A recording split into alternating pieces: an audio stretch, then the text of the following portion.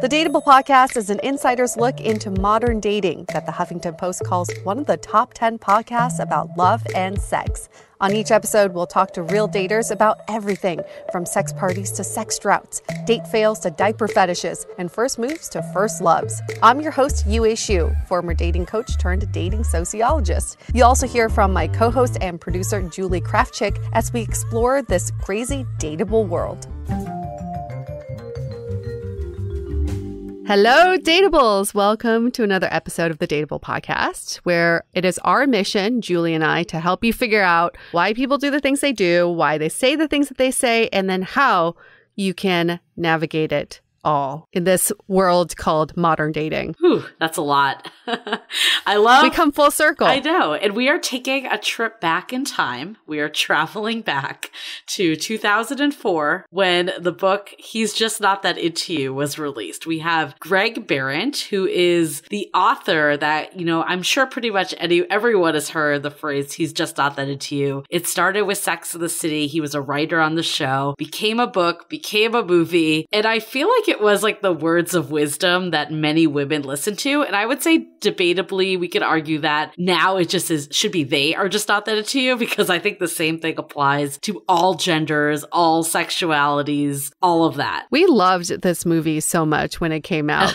simply because it gave you so many answers to why is this person doing things this way or said this, because often in dating, what we're trying to do is win the other person over, but we're ignoring all the signs and they're very clear. And frankly, people are pretty honest on the first couple of dates. So this movie was eye-opening for me because by the end of it, I was like, that's it. I'm wasting my time with people who are not into me. Yeah, I mean, I think I definitely like the movie, but in the Sex and the City, I'm a huge Sex and the City fan, but I feel like when Miranda got that intel from Carrie's boyfriend at the time, Berger, for all the Sex and the City fans, her mind was just blown because she's like, I have wasted so many hours, analyzing and overthinking and debating if someone liked me or not, or if they were going to call, if they were going to make the next move, all that stuff, where it could be just that simple. If you take what someone's saying or what they're not saying, I think that's the key. The inaction is just as important as the action at face value. And in this interview, we get to hear from Greg himself, because did you know that Greg is the person behind this book, behind this saying? Can you believe it? And he is a hetero man who's been married for many years. He was a writer on Sex and the City. He's the one that came up with this idea that was so simple and intuitive to him, and to the women around him were just so mind blown by the entire thing. So it's really funny to hear it from his perspective. It is. But, I feel like there is the simplification, but there's clearly a lot of nuance in life, which is why we have the whys and why we have the hows. But we had a big week last week, and I feel like I'm just kind of taking a breather now, but we sold out our Finding Your Person program. So we're very excited. We're super pumped to work with all the people that signed up. We have 50 folks in the program, which was our max capacity. And, we're ready to go and help them on their journey, that adventure. That was a whirlwind of a launch because we had been prepping for this for years, but we never knew how it was going to be received until launch week came. And I think it makes us so happy to see so many of you are excited to be part of this program, but also for those of you who are still debating, maybe want to take some time first before joining, you still have a chance, because if you go to findingyourperson.com now, you can join the next wait list, and we'll let you know when we open up the program again. So you didn't miss your chance completely, but also congrats to all the people who joined this one, because you got in right on time. The reality is we're not quite sure when it's going to launch again. I think part of it is we want to run through this program at least once with the folks and, learn from it too. But I think just getting in the loop, because it did sell out relatively quickly. I mean, we had to pull in our date because we just had too much demand. So if you are on the edge or you're not on the wait list yet, you can still join findingyourperson.com. It's all there, except you unfortunately cannot sign up anymore. But it's okay. Just get on our list anyway. You'll get all the good stuff. We promise. Some of the other fun things just been happening is I think this is spurring up a lot of debate on what does finding your person even mean. We've gotten a lot of DMs and emails, people thinking, I'm really interested in this program because I am really interested in finding my person. We put up a poll on Instagram that asked, would you rather find a connection or would you rather find love? And 90% of people said, I'd rather find a connection. Interesting. And I think that's very telling because love is almost this idea, but connection is something very tangible. And until you find connection, you can't really find love yet. Yeah, I saw some of the responses saying they were one and the same, and I'm not quite sure I agree with that. I don't know, I guess it's just, maybe it's how you define love. Because I think you can love people that you don't feel connected to, and you could feel connected to people that you don't necessarily love. I also feel like love takes a while to get there, but connection can happen pretty fast. And I think love is the next step to a stronger connection. So I think, yes, they're one and the same once you're at that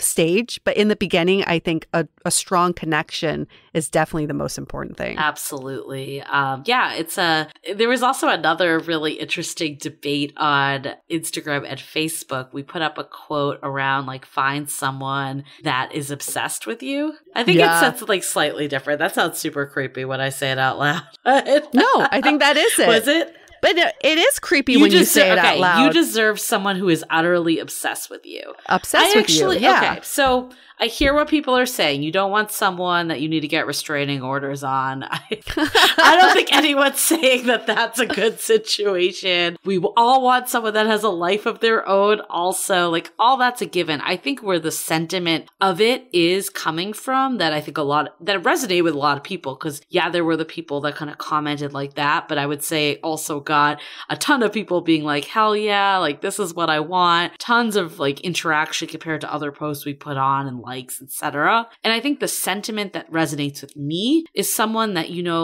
just feels lucky to freaking be with you. Like the same way that you feel lucky to be with them. That's what I think it means. Not restraining order. No one's advocating for that here. It's a fuck yes mentality. Yeah. And I think we say obsessed in a way that is a very trendy way of saying, not like obsessed like crazy, but someone who is just so into you, but it has to be reciprocated. Yes. You also have to be obsessed with them too. I think that's what is the missing sentence. Yes. It can't be a one-way street. No.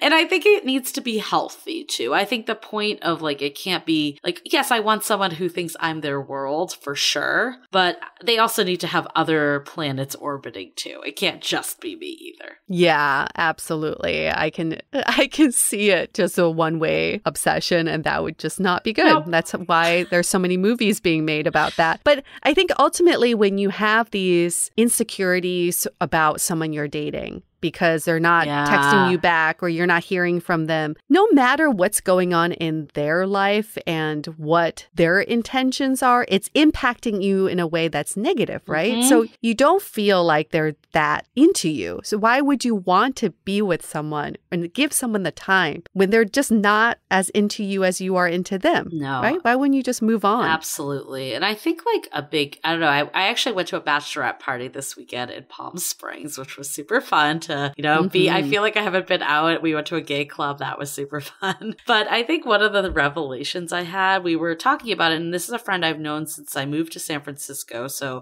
coming on 12 years now. And I knew her before her current partner that she's getting married to, but they've been together for 7 years. And like on one side, I totally see 7 years because they've built, a foundation and a relationship and a partnership, also in a life. But then the other side, I'm like, wow, where did 7 years go? That feels like it has been not that long, But what it served for me was a real kind of a reminder that it takes time. Like I think sometimes we're trying to rush everything, and the reality is it takes time to get to know someone. It takes time to build a life with someone. I think the older you get, sometimes it can happen faster just because you are more comfortable with like who you are and what you want and all that stuff. But I also don't think it means that like you have to run run at like rampant speed either. There's nothing wrong with taking your time and the fact that like this is another person that you're getting to know. And sometimes it just takes time. And I think in dating, we just don't give enough time. And that's what makes it hard because there's just so many choices and so many people out there. And I'm not saying like if someone's treating you shitty, you should give it more time. But I think if it's not, you know, I am in love after, you know, even month 6, I feel like that's okay. Like I think that could grow as long as, you know, the connection is there and you're seeing the progression. Yeah, I had this, we had a very tumultuous conversation with my mom. So my mom came over for dinner, my mom and my dad, and you can tell she was working up her nerves to ask us something in the middle of dinner. So my boyfriend and I are, you know, finishing up the end of dinner. We're having a great conversation and you just see her take a deep breath. And I was like, oh shit, here it comes. And of course, it's the question of when are you guys going to get married and have kids? And I jokingly asked her, I said, Mom, you can only choose one. Which would it be? And she said, I want both. I want both. And she was very adamant that she wanted these things. So anyway, it all worked out because it helped us have this open discussion. And something I realized was this. In relationships and dating, yes, it's good to look forward to something and have milestones, but you can't have your future disrupt your present. No. If this anxiety over a future milestone is ruining what you currently have, then you need to stop worrying about that future milestone. And I told her that, and I said, you are bringing in the future to interrupt something really great in the present right now. So I like this idea of time and being on your own time. As long as you see progression and you're building towards something, it doesn't matter what those milestones are, and don't let that pressure you. So now she's like, I feel good about that. You know, she's like, I feel good about that conversation. I'm so glad. So were you able to think up that response in the moment? Because I feel like I would just have gotten defensive. Yes. So the way I told that story was fast forwarded that night. I was like, wait, that sounded very chill for the setup. That night, we didn't even finish our dinner. My parents packed their shit and they just left because they felt so awkward. My boyfriend's washing dishes and he just looks so irritated. And I'm irritated by everyone because I'm like, I'm stuck in the middle here. My parents want one thing. My boyfriend doesn't want one thing. I'm in the middle. Nobody's asking me what I want. So I took a night off and I went into the guest room and I just thought about things and had a really great conversation with my partner the next day and also with my mom. And that's when I came up with this because I was very honest about the fact that I understand that she's looking forward to these things. One, because she's retired. Yeah. But two, I think, you know, as a mom of when you're a mom and you have a daughter, these sort of things that you want for your daughter. You want her to be protected. You want her to feel safe, especially when they no longer, you know, they're no longer capable of doing these things. So she's worried about that day when she is not capable and who's going to take care of me. And I told her, as long as we can take care of each other right now in the present, let's enjoy this, because if we don't, we're wasting your time trying to think about this future scenario that nobody has fucking control over. Right. So I think I talked it through with her and I think I got through to her. I really hope so, because she promised me that was the last time she was going to bring it up. You know, I think you're in a hard position too because you don't have siblings. I feel like because there is, okay, like I'm sure there is this protection piece, but I think there is a little bit of a selfish piece. And I've talked to my mom about this too. Like I think it's even hard for her that my brother and sister-in-law don't live super close by. So there is a little bit of a selfish piece. And I'm not saying it's selfish in a bad way. I think it's just human nature that like if it's kind of like when all your friends are getting into relationships or all your friends are getting married, all your friends are having kids. For them, it's all their friends are having grandkids and they get to be with their grandkids and it brings up that stuff for them. And I think that's totally natural. That's totally natural. And it's hard for you because you have no one else to deflect it. Oh, you totally get me, Julie. It is so true. Sometimes I wish I just had an older brother or sister who's already married with kids, and my parents wouldn't give a shit what I'm doing. Yeah, my mom does not give me any of that pressure, which I think she just wants me to be happy. But I think also, like, I think she thinks I, like, can take care of myself, which I think is good. And I think some of that is generational and changes of women and, you know, what's possible. And maybe some of it is just even giving your mom that mindset too. Like, I have this great partner, but I also am pretty freaking capable on my own, you know? I've done all this stuff on my own. Like, it's not like I'm gonna be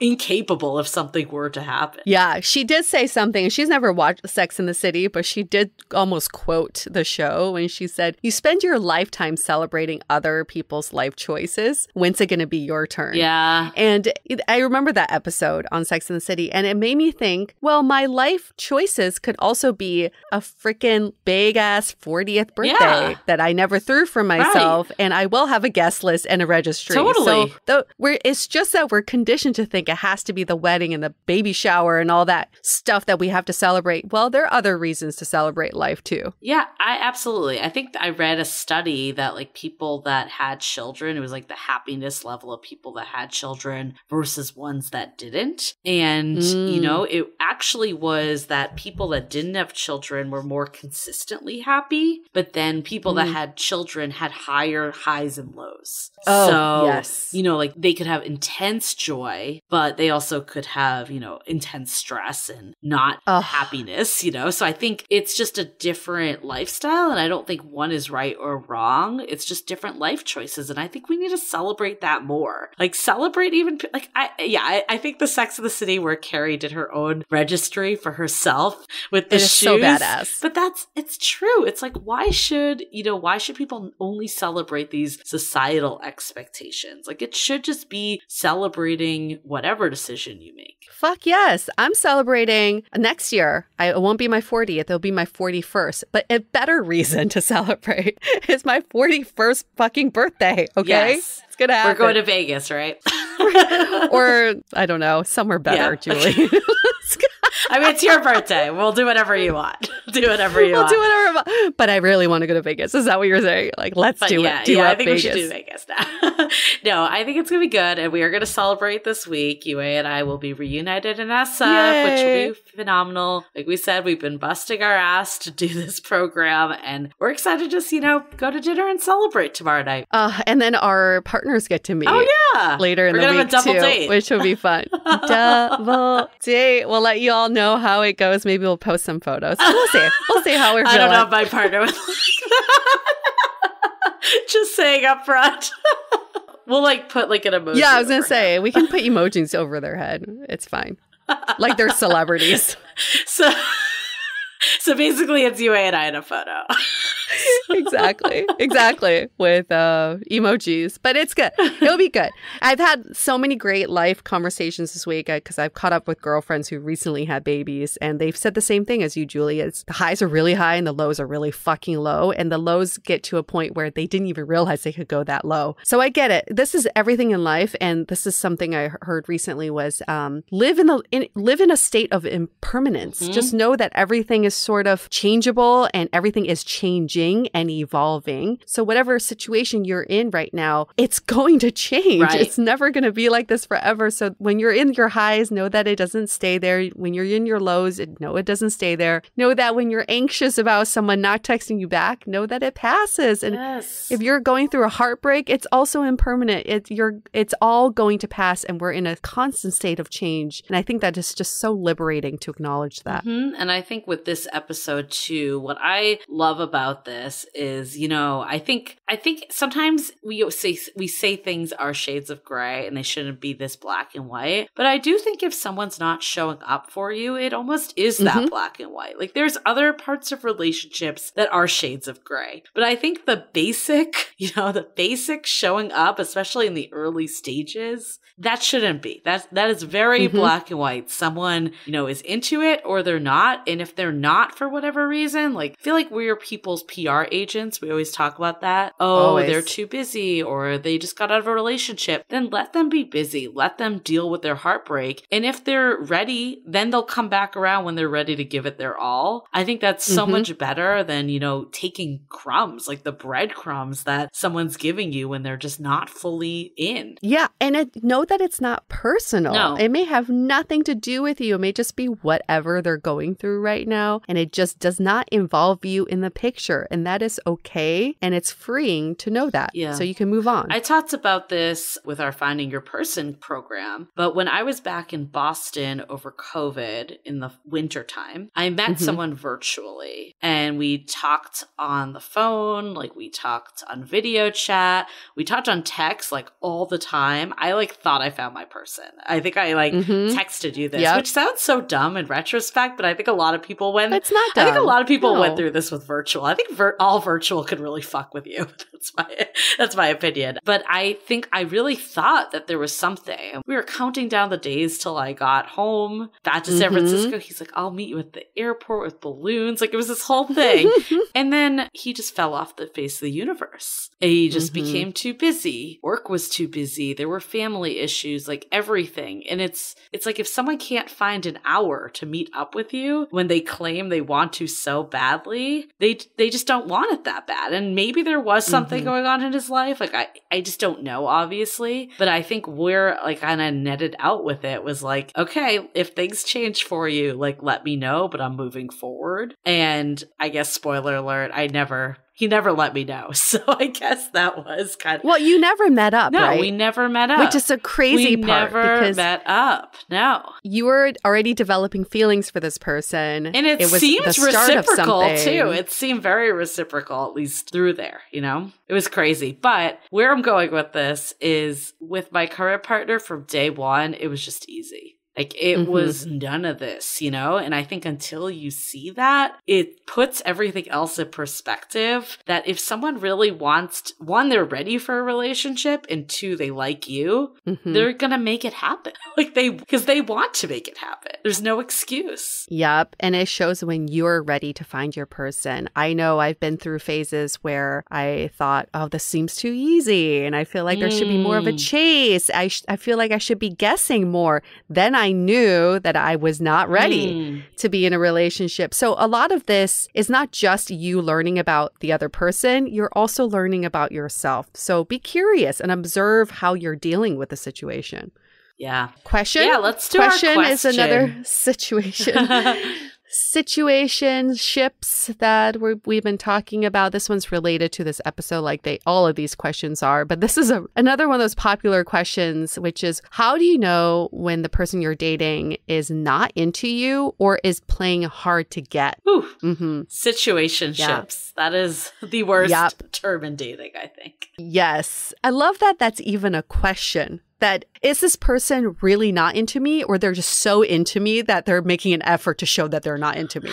Like, how can these two situations be on the same plane? I don't even know. So this question in itself bothers me to no extent because I've been here a million times. I've asked the exact same thing. But ultimately, I think the answer is, how does this person make you feel? If you feel like you're not desired or wanted, or this person is even making time to be with you, it doesn't matter if they're playing hard to get or they're not into you, because they're not meeting your needs. And so this question is a moot point. Yes. I was going to say it almost doesn't matter. And I think too, it's, do you want someone that you can't text? I think I always thought about that when, you know, women aren't supposed to text back or initiate texts or wait 3 days or all the stupid BS. Do you want someone that you are thinking about when you should plan your text message? I don't. Yep. Is that the type of person you want in a relationship? Because I think early dating, yes, you don't know the person as well and everyone's kind of on their best behavior a little. But I think the more real you can be in early stage dating, the less surprises there are once things actually develop. And I think it doesn't almost matter if it's coming from a place of them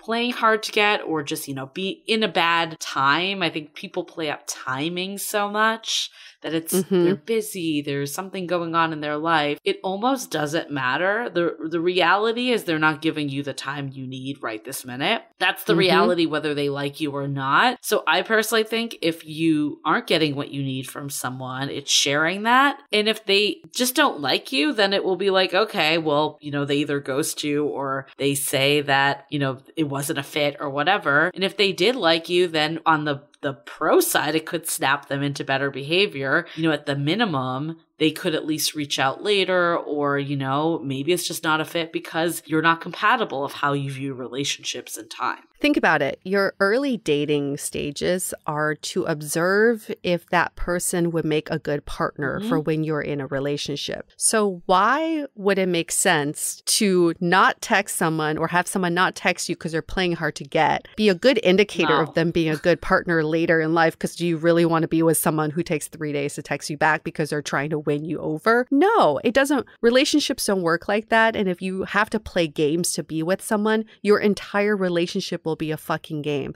and no one wins in that. I remember in New York when I was obsessed with that guy that broke my heart, we had a revisit a year later or something. And I remember I just poured my heart out to him and he couldn't reciprocate. He couldn't say any of the words back. And that night when I went back to my place and he went back to his, as soon as he left and I went back into my apartment, someone tried to break into my apartment. Someone was trying to open the door and I heard them like trying to key my door. And I couldn't text or call that guy because I thought, oh my gosh, I'm going to come on too strong. Like I really need him in this moment. And then I thought, this is a moment when you do need someone. That was really fucking scary. So I ended up calling 911, which is, you should do that anyway. But it would have been nice to have someone that I could rely on. And it was so telling that that was not the person. Yeah. I think though it's good that you poured your heart out. I think a lot of people question, should I do it or should I just kind of wait and also play hard to get and see what happens? But I think like we're saying,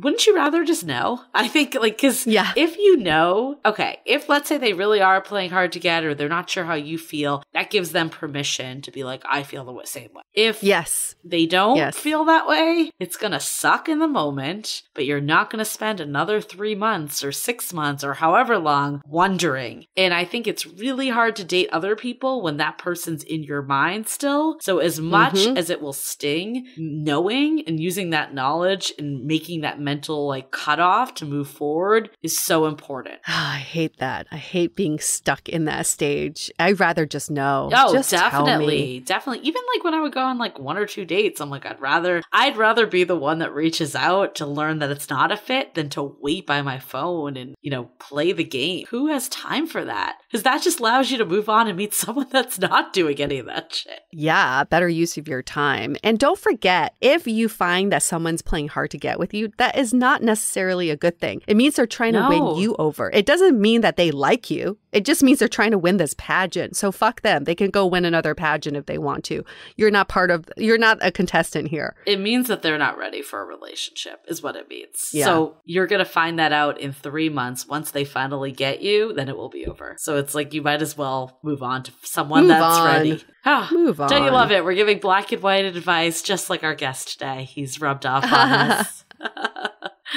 Before we get into the episode with Greg, quick announcements. Loving the Time of Corona. That is our Facebook group. That's the public group. We have @DATEABLE Podcast is our Instagram handle. And then we have the Sounding Board, which is our premium community where we have our weekly sound offs now that are guided discussions with our host team. We're talking about like overcoming FODA. We have another one about communication, especially in times of conflict, traveling with dating. There's a lot of good ones on the roster in the next 3 months. And the team that leads these are freaking amazing. We also have office hour chats with UA and I, so you can drop in, ask us your burning dating questions, get that feedback. So it's great. I mean, everyone that's in the community are just incredible people. They were the ones that did the meetup in San Francisco a couple weeks ago. Definitely get in on the fun. So dateablepodcast.com/soundingboard. Awesome. Let's get into a few quick messages from our sponsors.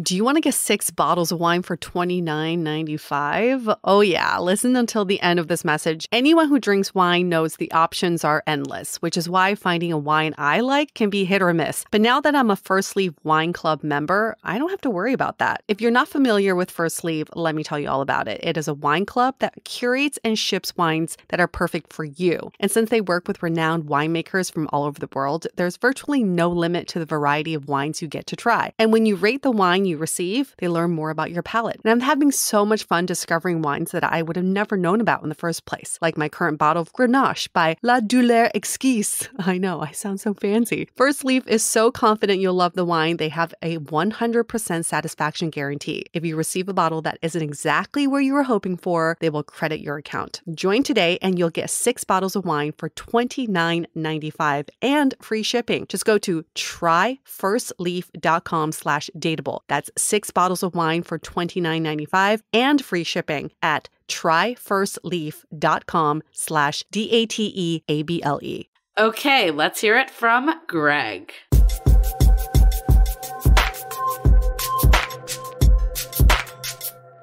In 2009, a movie came out. Can you guess what that movie was called? Because everybody watched this movie. It was called He's Just Not That Into You. And this concept was so groundbreaking that women everywhere declared, if he doesn't do this, he's just not that into you. If he doesn't do that, he's just not that into you. But I just looked back at the cast list because I kind of forgot who was in it. Ginnifer Goodwin. Does she always play this character? Do you feel like this is just her role for life? This is all she does. Oh my God, totally. Yeah. Right? Yeah, totally. Yeah. So Ginnifer Goodwin, Jennifer Aniston was in this movie, Jennifer Connelly, all the Jennifers were in this movie, but the person who was the mastermind behind this movie is our guest today. His name is Greg Behrendt. He is the author of the New York Times best-selling book, He's Just Not That Into You. Co-author. Yeah, I gotta say co-author. All right, fine. Co-author.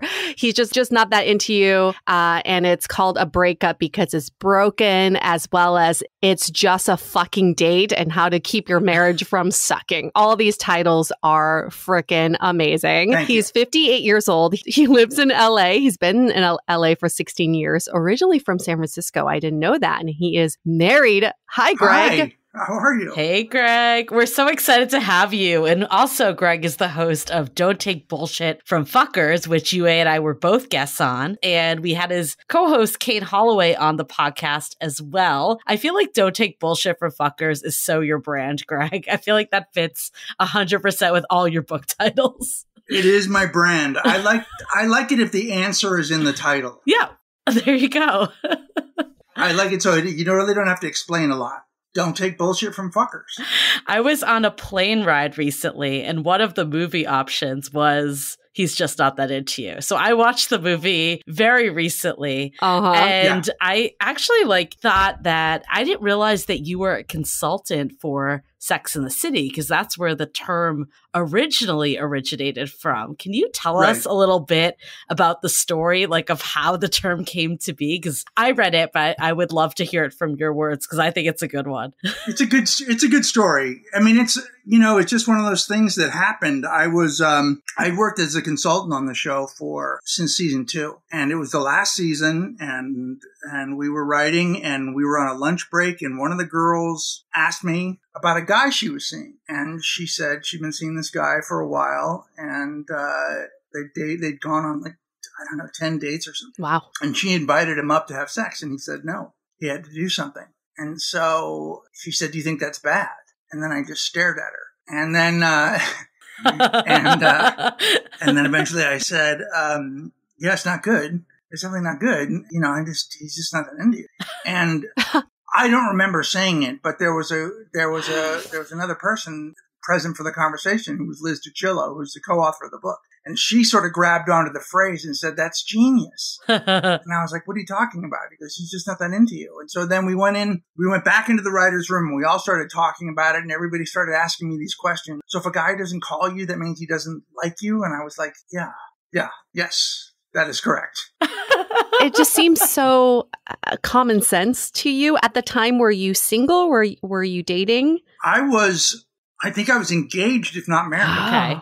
So you're like, it doesn't have to be this complicated. You all are just making... It just doesn't have to be that hard. Right. Yeah, it doesn't have to be that hard. And everyone's making it so complicated. And they would always find excuses for the guy of why he wasn't getting, maybe he's shy, maybe he's intimidated. I mean, even in 2021, like one of the things that we want to do on this episode is take a look back in time because it was originally published in 2004 and see like what's relevant current day and what's not. But I feel like UA and I come across this all the time of people being each other's like PR agents, like making this story up to justify bad behavior. This is still going on current day, if not worse, because, you know, there's so many more people that are in the mix and less accountability because of dating apps or no ties to social circles, etc.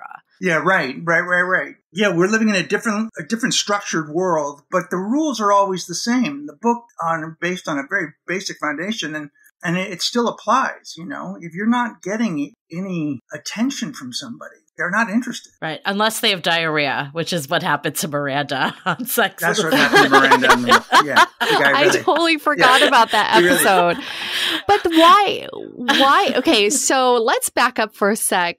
How did you even become a male consult for Sex and the City to begin with? What gave you that credibility? Well, that's a really good story. The executive producer and I used to do stand-up together. Oh. And so he was just an old buddy. I was doing a lot of stuff about gender politics and that kind of stuff when I first started out. He really just loved me. And then he came to me. This is exactly how he asked me. This is a true story. It's a little dirty, but... Oh, we like dirty. He said, do you want to come over to Sex and the City and tell the women what pussy tastes like, because nobody here seems to know. Valid point. Some girls remember vaguely from college, but nobody has an answer. At the time, there was, 7 women and 2 gay men on the staff. Oh my God, that's so funny. and he was legit. He was for real. So your qualification was that you knew what it tasted like. I had some experience in that area. Yeah. Yeah, exactly. Yeah.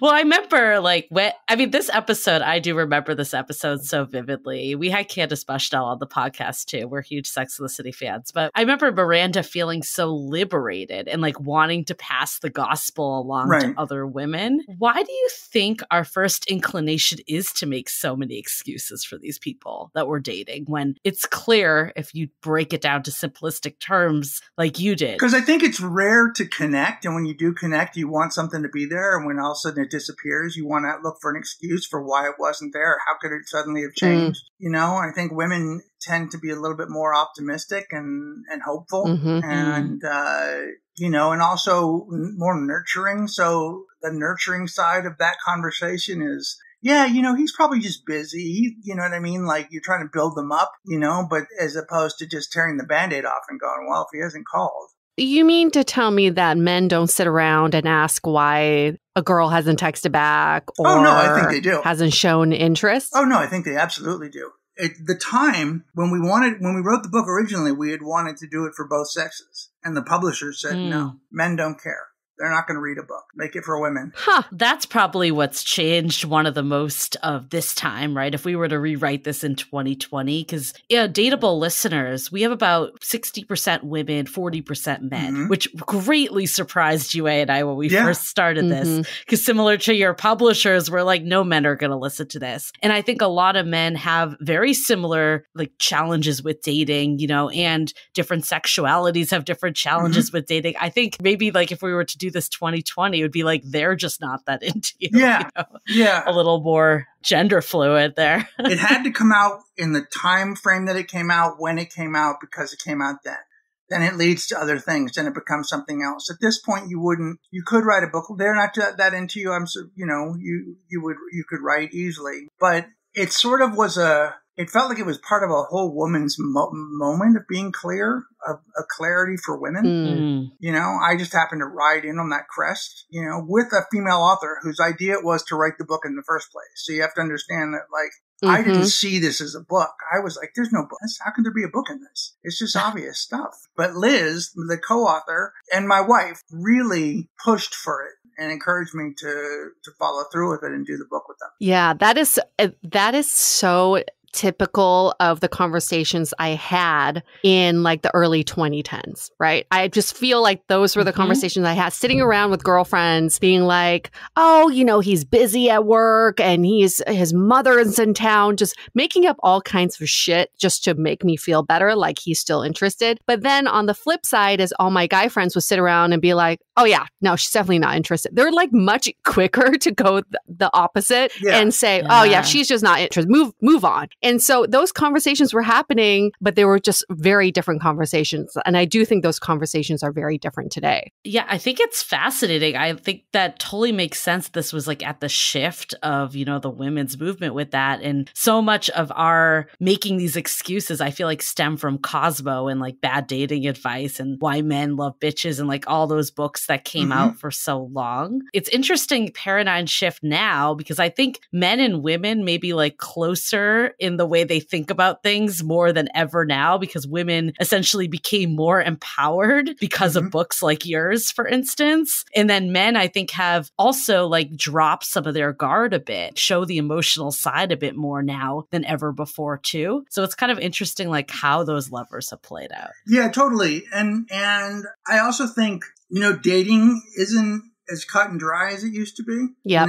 know, there's a lot more hanging out. I feel like women do a lot more of the asking than they used to. Yep, for sure. You know, society's set up just a little bit. You know, it used to be men ask women out. That's how I was raised. You know, that's all I understood was if a guy isn't asking you out, he's not interested because that's what we're supposed to do. Yeah. I was just going to say on that note, because Julie loves timelines and I love that she outlined this for us. For all you listeners, if you want to just think back on when this book was written, it was written in 2004. The movie came out in 2009 and now we're in 2021. So in the book, you have a list. He's just not that into you if X, Y, and Z. So let's go through the list and maybe let's talk about, are there any on this list that you would update for 2021? I don't think so. I think it's all the same. No. Okay. No, I don't think so. I mean, you could add, he's not that into you if he's a fuckboy. That wasn't a part of our dialogue back then. The fuckboy wasn't a thing, you know, when we were writing the book. I feel like players were the old fuckboys. Like, I feel like it just got a rebrand. Yeah, players. It was players.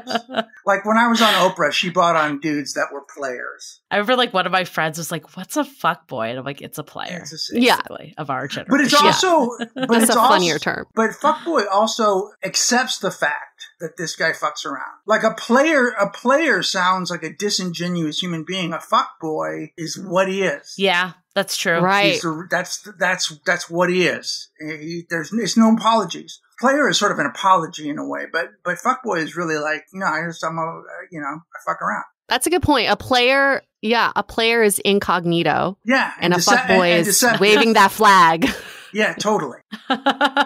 Owning it. I love it. So our first one on the list, he's just not that into you if he's not asking you out. We kind of talked about this, that it is more socially acceptable for women to ask out men this day and age. I do think there is something to this though. Like, I think I'm all for women making the first move and asking out. But I think if you're the only person doing it over and over again, like he's just not that into you. I think that is a clear and true statement. And I don't know. I feel like sometimes we make so many excuses, but if someone wants to hang out, they're going to make the plan. Yeah, they want to hang out. They want to be with you, so they'll figure it out. And the rest on this list too, we can go through just a few of them quickly. He's just not that into you if he's not calling you in today's day and age. Probably he's not texting you or communicating with you or FaceTiming you, whatever that may be. Sliding into your DMs. Is this sliding? Yeah, making any sort of connection with you, right? And he's just not that into you if he's not dating you. What does that mean? If he's not making it, if he's not dating you, if he's not actually calling them dates, if he's not making it sort of official, if he's not seeing you. There are women that make whole cloth relationships out of people that they know from work. I almost feel like this one's gotten worse in 2021. Yeah, because people aren't dating. Yeah, there's a lot of hanging out. A lot of ambiguity. on both sides. Yes. And people are afraid to ask for clarity. And what we were always telling women, it was okay for you to ask for clarity. Yep. 100%. Yeah. Why do you think that people stay with people that aren't making that official? Because I think it is such common sense. Like if he's not calling you his girlfriend or she's not calling you her boyfriend, that means something. Yet we hear I think some of the biggest questions Yue and I get are from people that are trying to make something work that isn't. Like, why do you think we're even doing that? I think people are so grateful in love that somebody is showing attention to them that they're afraid there's nothing else out there for them. Yes. You know what I mean? We don't use the same parameters as we would use everywhere else in life, and so we have this like, well, fuck, but but he does come over and he does, he did spend the night 2 weeks ago. So, yep. Yeah. It's so interesting, though. We always hear that, paradox of choice is a problem with dating apps because there's so many people out there, yet we have the scarcity mindset so much. Like, why do we... all the time. Why do we think that? I don't know, because we don't believe, all of us don't believe that we're worthy of love or deserve love or can have love, or know what it looks like. We haven't seen it yet. So we think this is what love is because we haven't seen it yet. We haven't had a really good, and when you finally have that really good example of love, you generally lock it down. And what's the general consensus of the statement? Because I can see some of our listeners reading deep into the statement saying, oh, he's just not that into you, but he's still somewhat into you. Well, that's why we put that he's just not that into you, which means he's showing you some, right. You're getting little bits and pieces and crumbs, but you're not getting the whole piece. You're not getting the whole slice. And so the lesson to be learned is you want someone who is that into you, right? Like we want the whole pie. You don't want just crumbs. So let's just stop this thinking of, well, the statement is just he's not that into you. Well, you do want someone who is that into you. That should be the goal. Right. It almost doesn't matter why either. Like I think so many times we get hung up on like, oh, they're just busy at work or they're getting over something or they're going through something in their life. And I know I've been here before also that like I did have an ex that I do believe like did truly care about me, but he maybe wasn't just that into me in the sense that like he couldn't make it really work. I definitely was in that period that I would justify a lot of things for that reason. But at the same time, like if that's not what you want either, like what's the point of even making those justifications? Like even if it's legit, like who cares? Yeah, no, totally. So some of the other statements on your list, I feel like they're pretty common sense. He's just not that into you. If he's not having sex with you, doesn't want to have sex with you, having sex with someone else, he's breaking up with you, he's married or in other relationships, or he's a selfish jerk or bully or really big freak. But there's also some statements that I think are not as obvious. For example, he's just not that into you if he's disappeared on you. In today's terms, he's ghosted you, or that he is not, what's the other one? He only sees you when he's drunk. That's another one that I think when we look at these patterns, maybe it's not so obvious, but if you look at it over a course of time, yes, that's pretty obvious.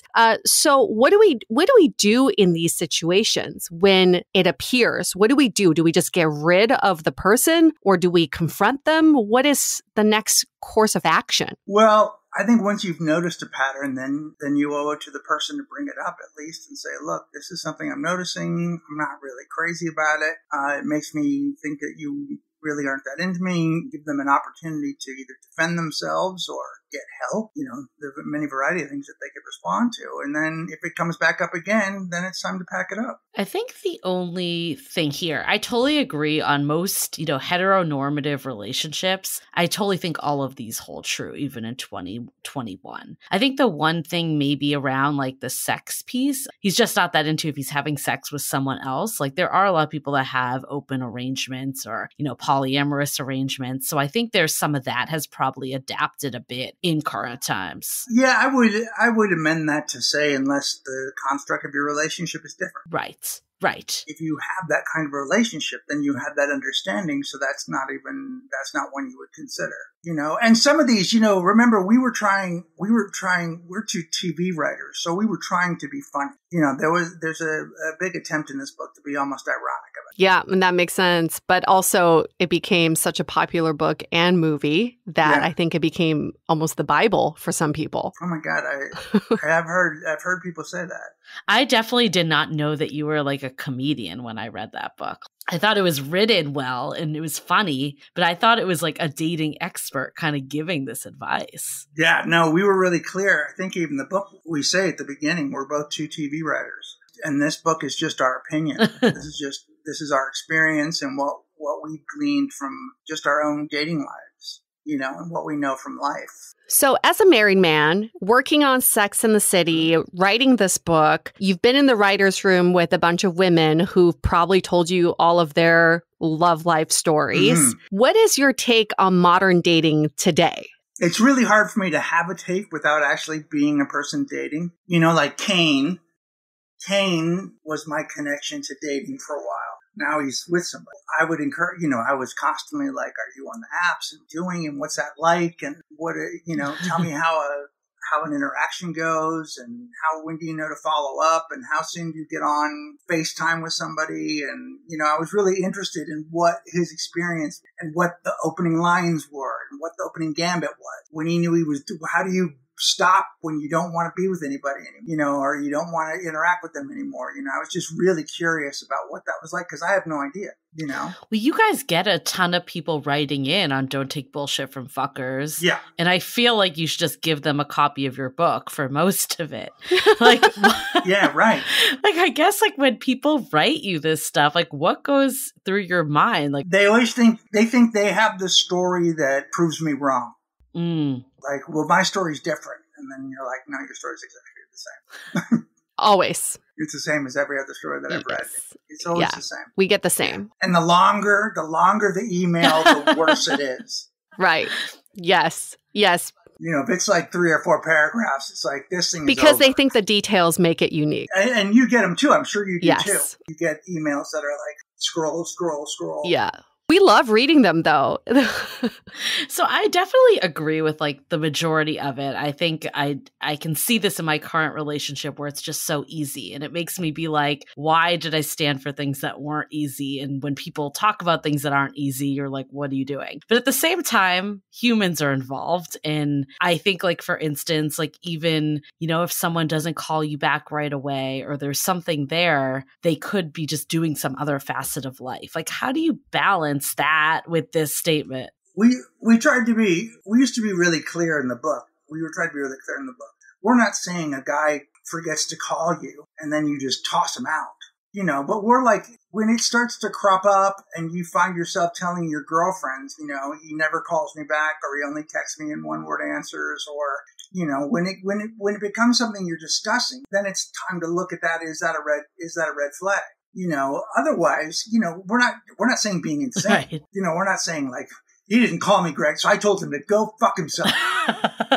You know, we're not encouraging that kind of behavior at all. But when it becomes something that comes up, you know, more than a few times, then it's time to look at it for what it is so that you don't waste time. Right. So it's patterns more than one-offs. It's patterns, yeah. It's patterns and it's repeat offending and, you know, it's all that kind of stuff. If you woke up single tomorrow and you had to date, like someone forced you to date, how would you do it differently than what people are doing today? Would I do it? I have no idea. Well, I'd start looking around my AA meetings to see who was hot. AA meetings? Okay. Yeah, that's like people that you would meet in public as opposed to on an app, you know, and people with common and similar interests and people that are on a similar life path to you. So something like that. I wouldn't go to bars because I don't drink. Mm-hmm. And I think there's something sad about that. I think there's something sad about open bars.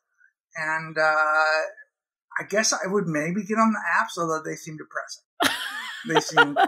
So it's a good thing you're married. Yeah. Hold on to her. Yeah. I wouldn't want to date right now. I think that was an interesting one on the list that we didn't hit, is that if they're not wanting to marry you, they're just not that into you. Like, as someone married, do you still feel that like holds true? Because I feel like a lot of people have different views on marriage. So what do you think today, Day? That's a personal preference. If marriage is something that's important to you and they don't want to marry you, that's important, then you may not have the same goals. You may not be right for each other. But is marriage an important thing? I don't know that it is. I don't know that my relationship would be different with my wife if we weren't married. Maybe it would. I mean, I think we would have been through some tough times, so maybe we wouldn't be together. But as far as it being a thing that people have to aspire to, I don't believe that at all. I don't believe there's a right answer. You know, as far as marriage goes, people can do whatever they want. So it's more about being on the same page. It's more about being on the same page, yeah. I mean, some people really want to be married. They really want to be a part of that institution. They want the legality. They want that extra step. They want the ceremony, right. You know? They want that thing, and some people don't. Let's hold that thought and take a quick break for a couple of messages. This episode is fueled by Drizzly. How many of you have a full-blown bar in your house? I mean, I wish. But with the Drizzly app, you basically have that at the palm of your hands. Drizzly is the #1 app for alcohol delivery because sometimes you need it now, like right now. Some cool features of the Drizzly app include getting drinks delivered to your door in under 60 minutes. I found this super helpful in this virtual world that we live in, where it's harder to meet up with friends or coworkers for a drink. So now I just send them drinks. Their selection is also huge. I'm always happy when I can find some Brunello wine or that George Clooney tequila. You know what I'm talking about. And finally, Drizzly connects you to local liquor stores where you can compare prices across all of them. So go check out Drizzly now by downloading the Drizzly app or going to drizzly.com. That's DRIZLY.com and use the promo code SPICE5 for $5 off your first order. That's drizzly.com and use the code SPICE5 for $5 off.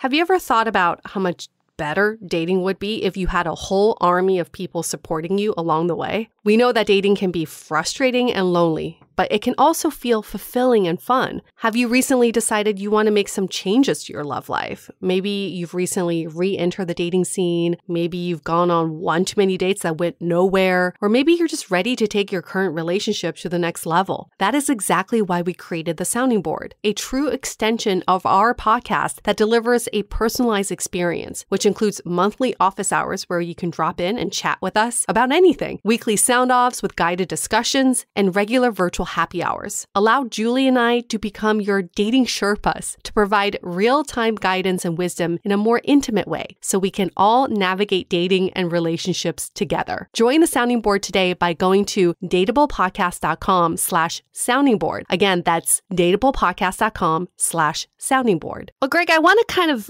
go into Hollywood right now because I feel like you're our resident Hollywood expert. Sure. We see all of our love lives are so heavily affected by the media and the movies we watch and the shows that we watch. Mm-hmm. But when we are, peeling back the layers, especially what you said, what the publishers wanted, what the network wanted, what sells and what doesn't sell in Hollywood when it comes to dating and love? What are the storylines that networks love? I mean, they still seem to go for the same kind of classic heteronormative stories that we hear over and over again. Like marriage. Marriage sells. Marriage? I mean, look at the success of The Bachelor. The show's been on forever. Right. It's heteronormative, beautiful people hanging out together. Most of the world has nothing in common with The Bachelor or The Bachelorette, and we're fascinated with it. I find it so boring, but that's my personal take. Well, I like we know. I like Fuckboy Island. Fuckboy Island is pretty darn good. Why do you like it? I think it's well, I love Nikki Glaser. Let's start there. I love Nikki. Mm-hmm. I'm fascinated with the idea that you can tell whether somebody is or isn't a fuckboy. Like, they're doing all the same kind of he's just not that into you work on the show, trying to figure out whether somebody's legit or not. Yeah. Trying to figure out whether they're the real deal or whether they're running a story on you.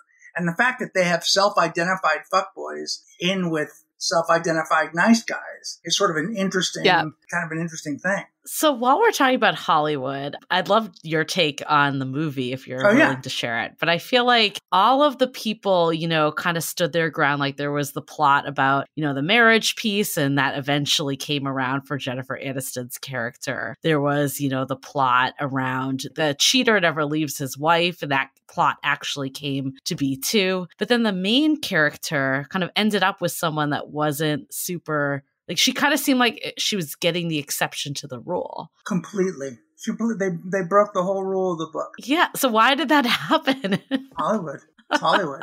I didn't, Liz and I didn't have a say. Yeah. Really? Okay. Yeah. And we were clear with them about it. We said it kind of, like if he had come back at the end, if when he came back, she said, okay, that's fine. That's a great speech. Now come back and do it every day for the next 2 or 3 months and we'll see if I feel this differently.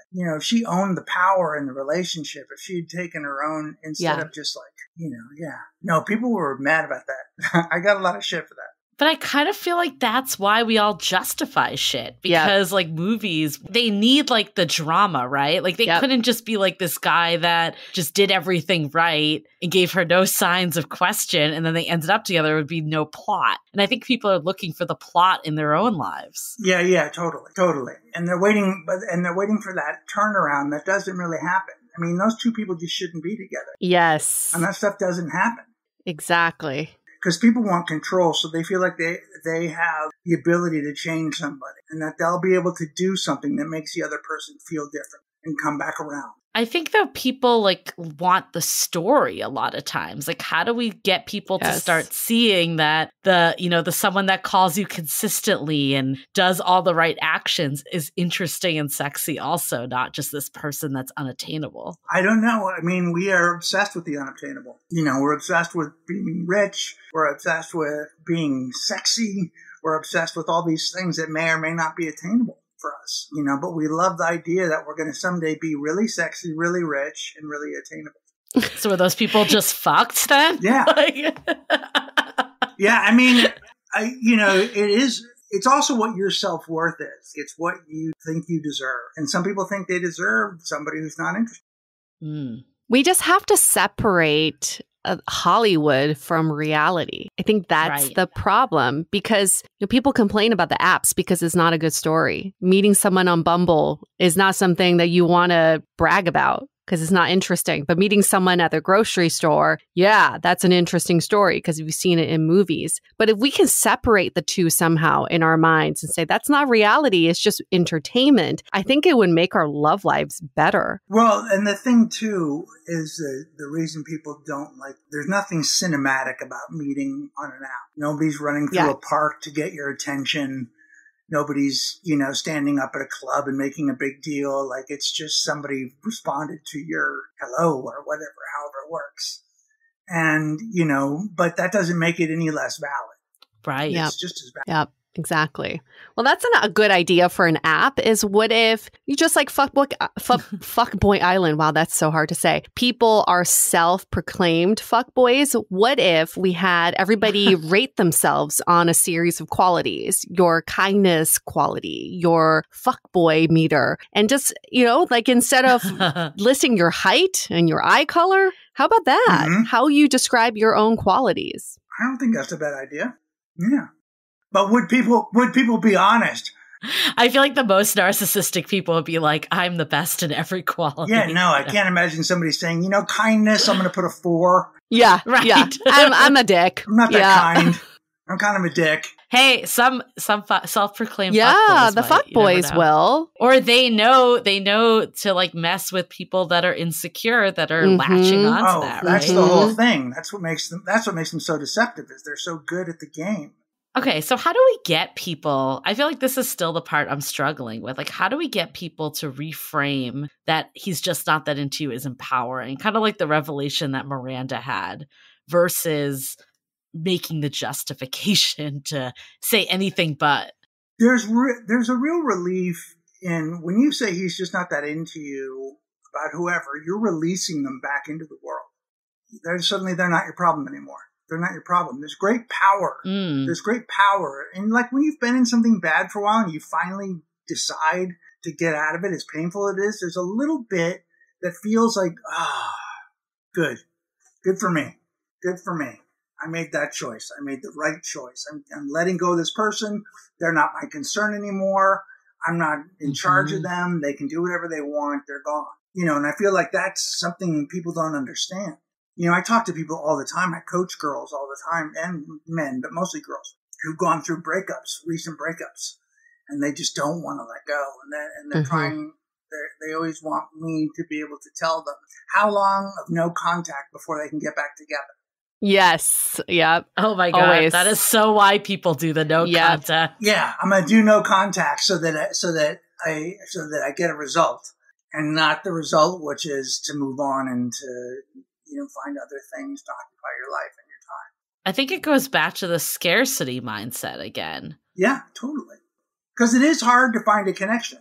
Yeah. Or that you think that a connection you've had with someone is so special that you're never going to find it again. So you hold on to it when it's probably just something you could kind of construed in your mind. I remember in 2009 when this movie came out, I was going through a really hard time of getting over this guy I had dated for 3 months. And I thought he was the one. So when the movie came out, I was like, okay, he's just not that into me right now.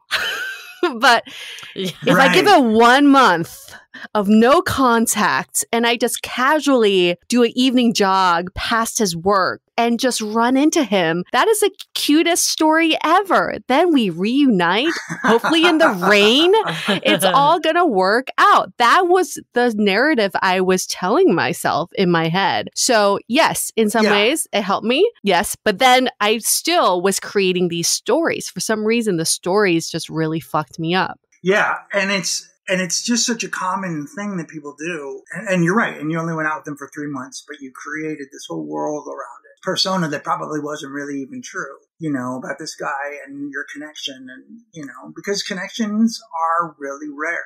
I think there's a few reasons. Like I can definitely point to times in my life that I stood for less than behavior. And I think some of it was that I just wasn't really ready for a real relationship. I didn't know that at the time. But I think like if you really are ready and want someone that, like you said, values you and does all the things and treats you like you should, you wouldn't stand for that behavior in the first place. So I think some of it just might be where you are in time, and all of us might experience it. I think as long as you're learning from it and not just repeating it over and over again with a new person, then that just might be like some of it might be part of the course. I think another piece for me was like there was like a lot of ego that was attached to it. Like if all my friends had boyfriends, I wanted someone to talk about, even if I knew that person wasn't a good partner. And in like retrospect, I'm like, I should have just like tossed that person to the curb and look for someone that actually was a partner. But in the moment, you're kind of like grasping to whatever you have to kind of be part of it or whatever. And maybe that goes back to not being really ready.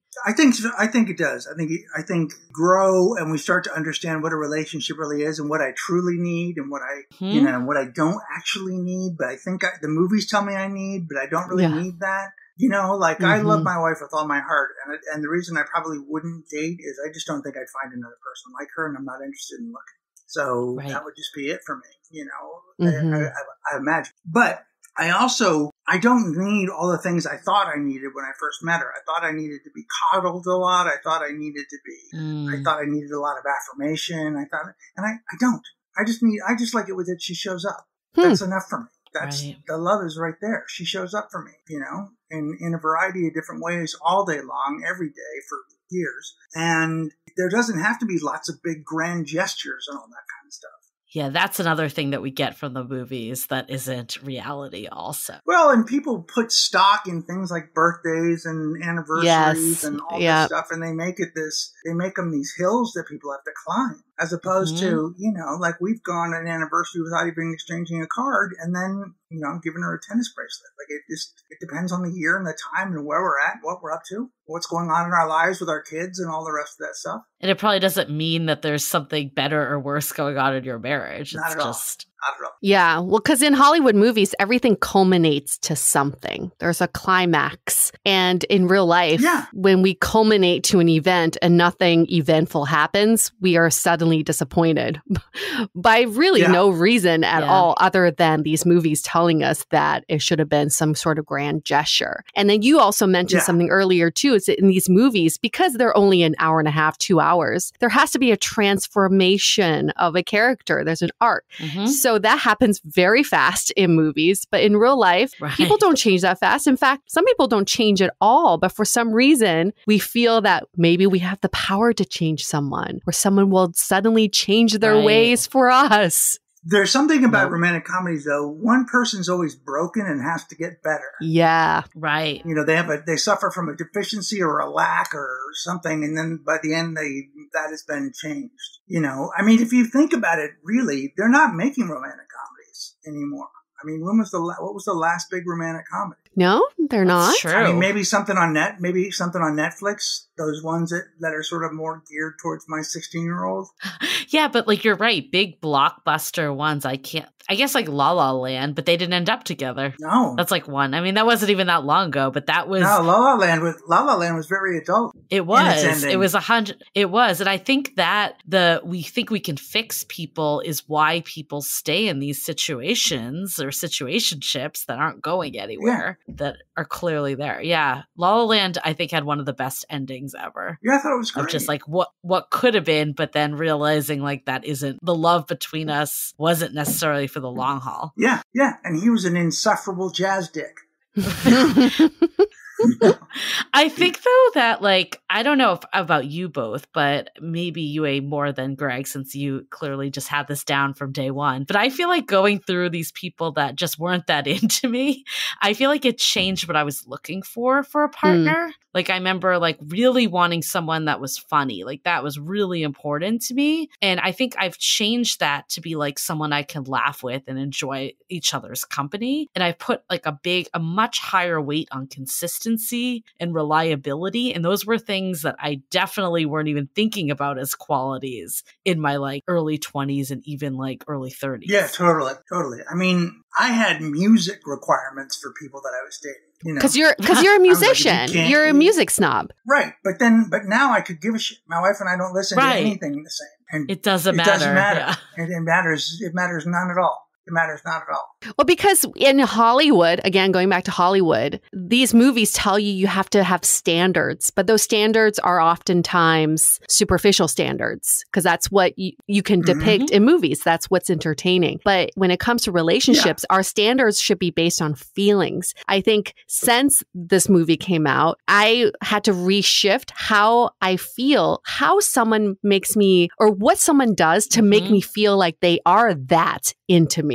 And it's always a gut check because we know when someone's just not that into you. Like we just have to check back and say, okay, well, this person's definitely not making me feel like they're that into me. Yeah, right. Totally. Usually like when we're attached to these people that aren't that into you, a lot of it is because we're grasping the superficial checklist. And I think like you're right that Hollywood, that's how it visually depicts. And I think dating apps have the same problem. We've talked about this before, that you can't show someone's kindness levels like on a dating app. You show that they're 6'4" or, went to Stanford or whatever, like, thing that's kind of like bragging rights that ultimately doesn't mean anything either. I'm so glad that we're able to rehash this book / movies / like everything, because I think at the end of the day, even in 2021, the same principles apply. They do. And I think like my biggest takeaway from this conversation is a lot of times we try to overthink everything with dating.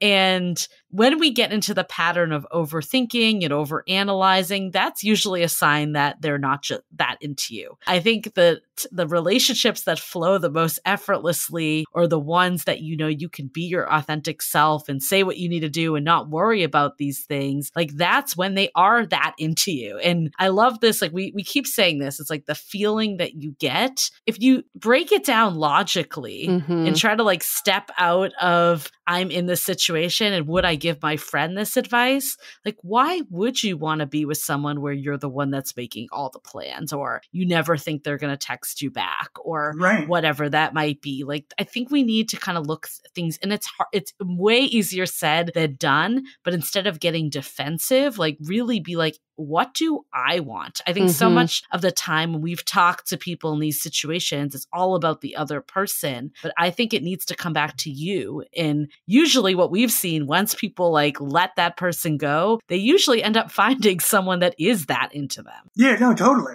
That is what happens. It's good relationships are also wildly uncinematic. Yeah. They're dull. Yeah.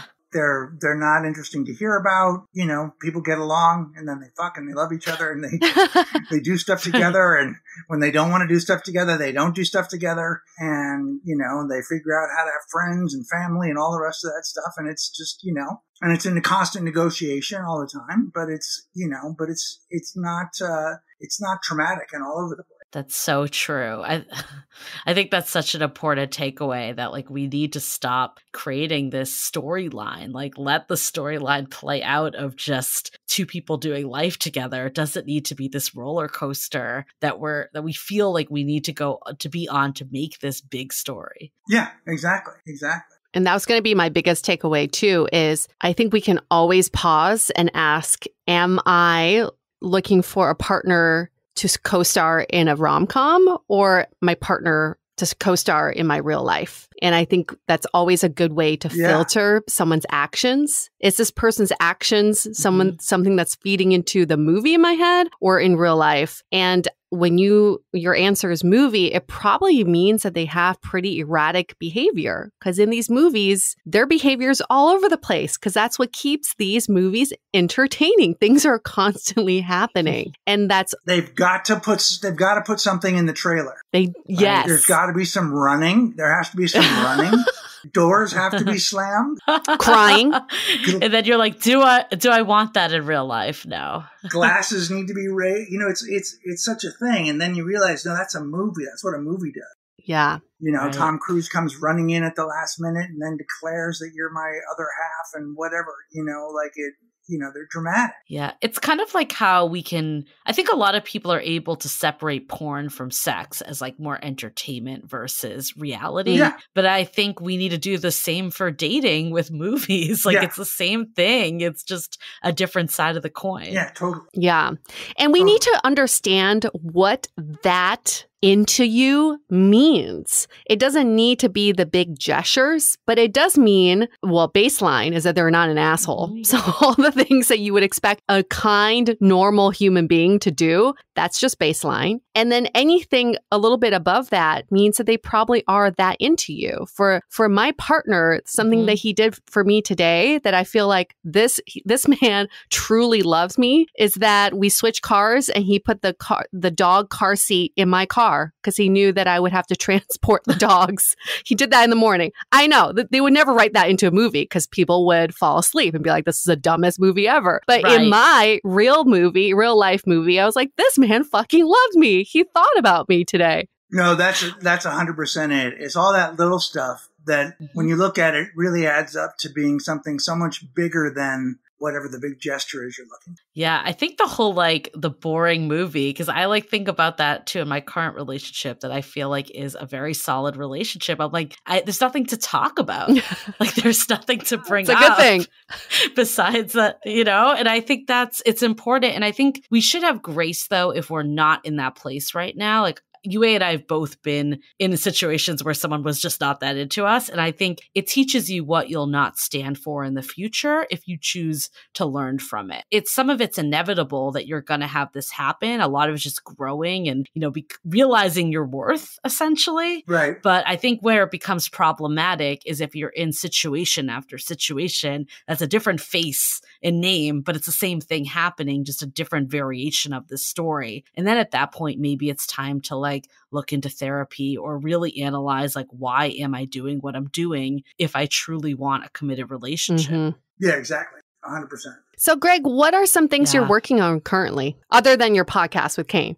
I'm really interested in creating a reality show, and I haven't figured out exactly what that is yet. But I've been watching a lot of dating reality shows, and I'm trying to figure out how to create one myself. Okay, so you inspired. You like all the islands, Fuckboy Island, Love Island, probably Temptation Island. Any other reality shows other than The Bachelor? We've talked about that too. Any other ones that have been on your radar? Well, I love all the cooking ones too. Okay. Yeah, I love all of them. I mean, I like a lot of reality television. I feel like there's something with cooking and dating. That's what I'm thinking of. Yes. There are 3 dating reality shows in the works just because I get all the casting calls for them. One is your mom plays the matchmaker. So your mom goes on the date with your potential date. And then she decides who you actually get to date. So that's one that's coming out. Another one is... Didn't they have that? Do they already? Maybe it's a different season. I feel like that was an MTV show from like a zillion years ago. I mean... Like Date My Mom or something? I would never trust my mom to find my mate, but hey, some people might. No. The second one that's coming out is some sort of dance show where you learn a dance with your blind date and you don't get to see them.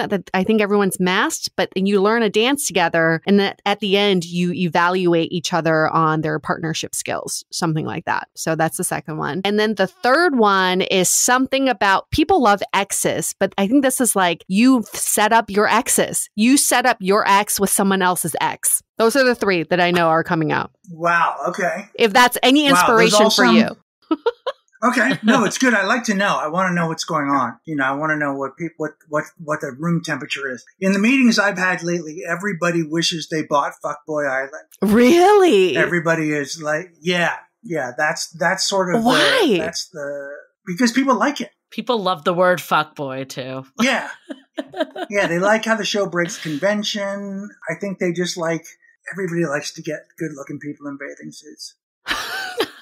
That is the key. That is essentially the key to reality success. That is not the key to finding a long-term partner in the real world. Not at all. But in reality television, if you can get anybody into a bathing suit, you're in good shape. Oh, there is such a disconnect from reality TV. It should not even be called reality for dating. Oh, I know. No kidding. Yeah. This is the farthest thing from reality TV. The opposite of reality. Yeah, totally. So entertaining, though. Well, thank you so much, Greg. We were so happy to have you on. God, this has been such a fun convo. Yeah, it's been awesome. You guys are great. And for anybody who wants to check out Don't Take Bullshit from Fuckers, your podcast with Kane Holloway, where can they find that podcast? On any one of the fine Spotify, iTunes, Stitcher, all that kind of stuff. And then it's Gregers on Instagram. And I coach. I coach people. So if that's interesting to you, if you want a coaching session, just DM me at It's Gregers and we'll set something up. Or go to my website, GregoryBehrendt.com, and there's coaching information there. So you teach people how to not take bullshit from fuckers. I feel like a lot of people need that. That's the way to crack this. He's just not that into you case. Yeah, exactly. I can just see Greg in these sessions just being like, what the fuck are you doing? Don't take that bullshit. He's obviously not that into you. That should be your reality show. I always say to him, do you want me to say it now? Do you want me to say it now? Okay. He's just not that into you. Basically, they do the session just to get you just to hear me to say it. Okay, let me say it. Let me do it. That's why you called. This is why you're paying an hourly rate. He's just not that into you. Money well spent. That is a good final takeaway that I think if we start to reframe he's just not that into you as, ego crushing to it's paving the way for someone that is that into you. I think that will really help liberate us with that statement. Yeah. And like you said, it's patterns. It's not one-offs. So I think people could maybe misuse that statement too. Yeah, totally. We don't. Yeah, and throw them back into the ocean where they could potentially find someone better suited for them. Why hang on to those fuckers, right? Let them swim to Fuckboy Island. Yeah, let them swim to Fuckboy Island. Exactly. That is the best way to wrap this up. Thank you again, Greg, for being on our show. And for all of our listeners, we would really love it if you got on Podcast Review Island with us. Just go into Apple Podcasts and give us 5 stars. If you give us 5 stars, then we can send you a recording of Greg saying, he's just not that into you. That's our gift to you. Yeah. That's our gift with purchase. We'll just play that on repeat. Yeah. You should go to bed every night with that.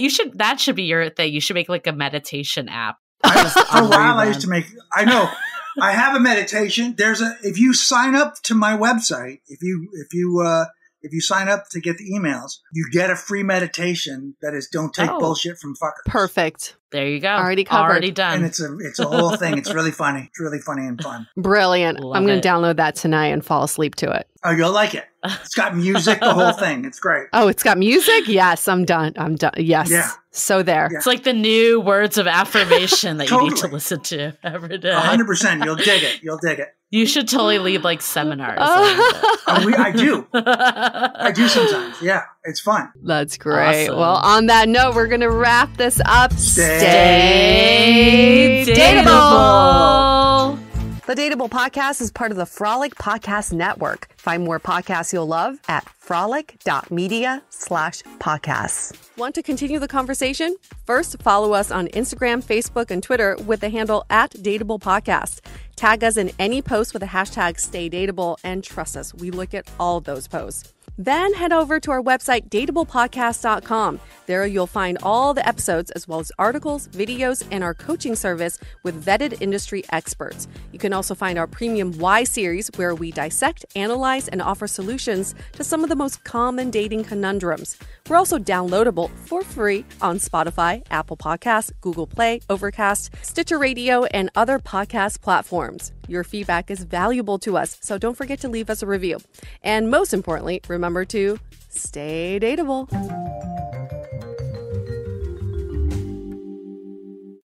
I'm Katie Grossman, the ultramarathon runner sponsored by New Balance. I'm also a creative professional, wife, and mom. Life has gotten crazy, especially after battling a tumor, but running still improves my life, both physically and mentally. Go beyond the run at newbalance.com.